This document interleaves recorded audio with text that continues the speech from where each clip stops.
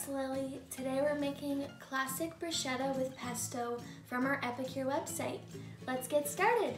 I have 2 cups of diced tomatoes and a little bit of red onion. I'm going to add 2 tablespoons of the pesto sauce mix, 2 tablespoons of oil, and half a cup of Parmesan cheese. I'm just going to give that a quick stir. I'm also going to season it with herbed garlic salt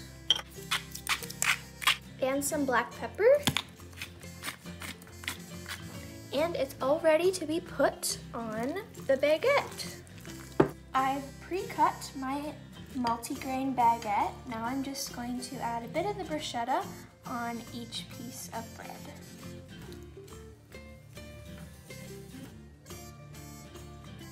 I'm going to place my bruschetta in the oven at 375 until golden brown.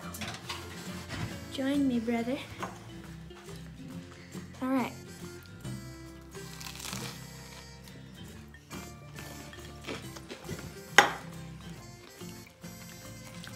So good.